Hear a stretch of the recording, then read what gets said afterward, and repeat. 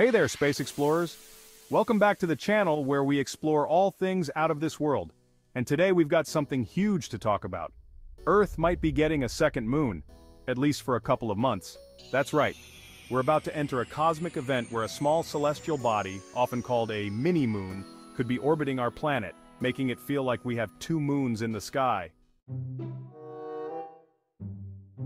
But before we get ahead of ourselves, let's talk about what exactly a mini-moon is.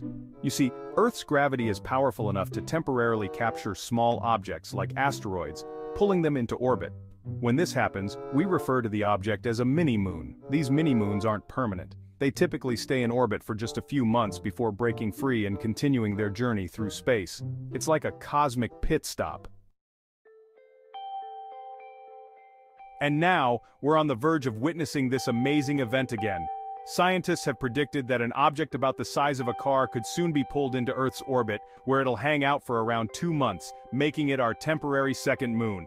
But don't expect it to be as big or as bright as our usual moon. It's much smaller and won't be visible to the naked eye. You'll need a telescope to catch a glimpse of this visitor.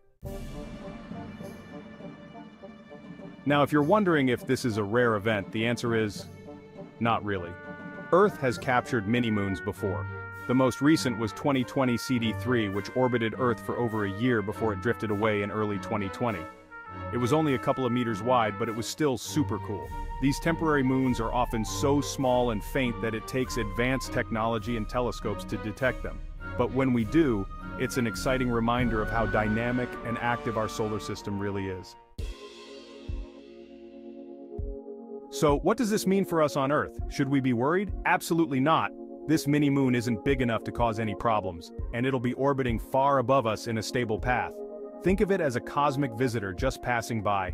Eventually, it'll escape our gravity and continue on its journey through space. Some mini-moons, though, might burn up in our atmosphere like a shooting star as they leave. So, keep an eye on the night sky. You might just see something spectacular.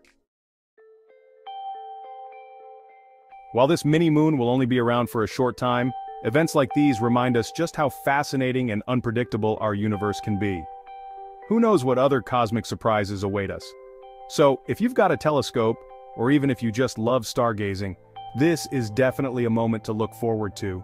What do you think about Earth having a second moon, even if it's just temporary? Let me know in the comments below. Thanks for watching, space fans. Don't forget to like this video, hit that subscribe button, and ring the notification bell so you never miss out on your next cosmic update. Until next time, keep looking up, stay curious, and I'll see you in the next video.